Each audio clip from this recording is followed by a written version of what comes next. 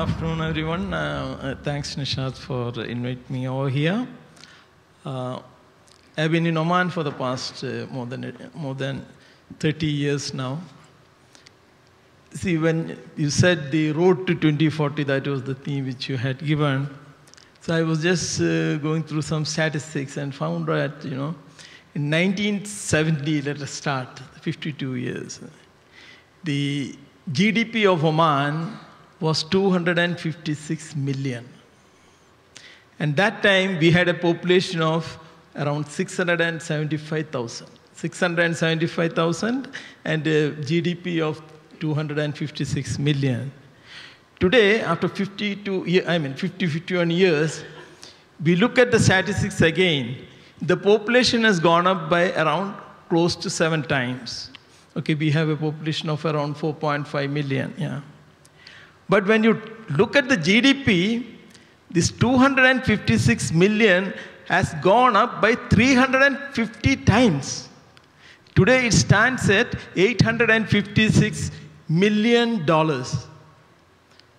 Or, it will be around 38 billion riyal. See the transformation. So why I put the population and the GDP is to understand that, the population has only grown, very little, 7 times in the last 52 years, whereas the GDP has gone up that much. So it shows that, throughout this 52 years, there has been a lot of developments which are happening. There was a lot of technology which has been introduced into the country. There has been a lot of upskilling the local people. And, there are more and more brains have been brought into this country. They have adopted. They borrowed the technologies. They borrowed the best technologies. And that is how they have reached up to this level. Then you have to see one more thing. You are talking about the policies and things. First, you have to start it from the priorities of each country. Each country has their own priority.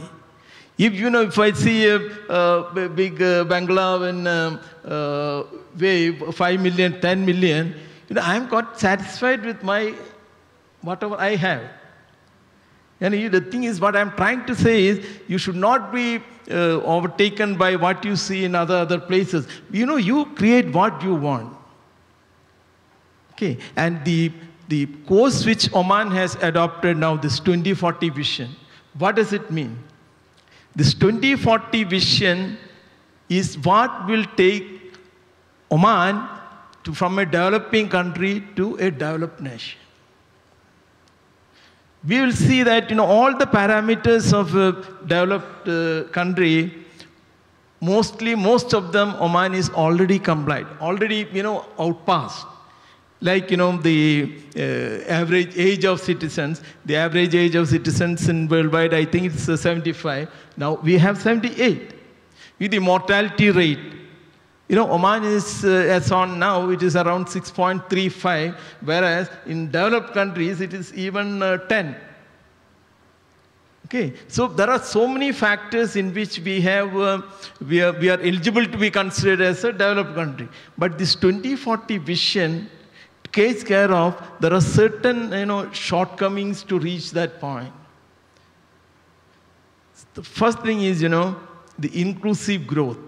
We have been emphasizing on inclusive growth till, for last, as I said, I am 30 years now. I see this word being used in this country for the last 7, 8 years now. We are all talking about inclusive growth, inclusive growth. And now you ask the question to him, ICT, development of ICT. So what does this inclusive growth means? Our 2040 vision, it takes care of all these points, like, they have formed one medium-term fiscal plan. That medium-term fiscal plan focuses on 5-6 core areas in which the economy should focus more and more to bring more investors, and it's also a guideline for the investors. It's a ready guideline that, see, we are going to proceed in this direction. If you want to come, come. This is what it is laying down, So then, followed by that, we are in the 10th 5-year plan of Oman. And if you look at the plan also, we'll see that, the one is the inclusive development of Oman, and then you will see the upscaling the skill set of the people. It's not only skill set, upscaling the skill set of people. It is said that, you have to make the Omani youth competent, not only locally, internationally also. Okay. And to that extent, they have also said, we will upskill them through digitalization of the education policies. So in each way, we can see that, the focus and the pathway to the 2040 is very streamlined, very much streamlined. And if you see the new reviews by the IMF or the World Bank who is coming here and seeing, you will see the results of the last 2-3 years, what is going on here. Although we had about in 2021, our it was around 3.1 deficit it was, and then that was not estimated. And then in the 22, when they came for the review, they are now targeting that, Oman may, it might be a 6% surplus. 6% of the GDP could be the surplus in Oman. That means, from 1.5 billion deficit which was estimated, now as per September 22, we are almost 2.4 million, 1 same amount we are in surplus instead of the deficit. So we have progressed very well, and I think that, the policies and the government's efforts to streamline the economy by, they have laid down certain things, empowering, boosting the female employment opportunity. That is one thing which they have emphasized on. And then another thing which the government is emphasizing is on to attract the foreign investments. As Mr. Mohammed also said, the foreign investment, when we are talking about attracting foreign investment, I have a few words to say, we have to look to see, what is going wrong till now and what can be the best steps which we can take going forward.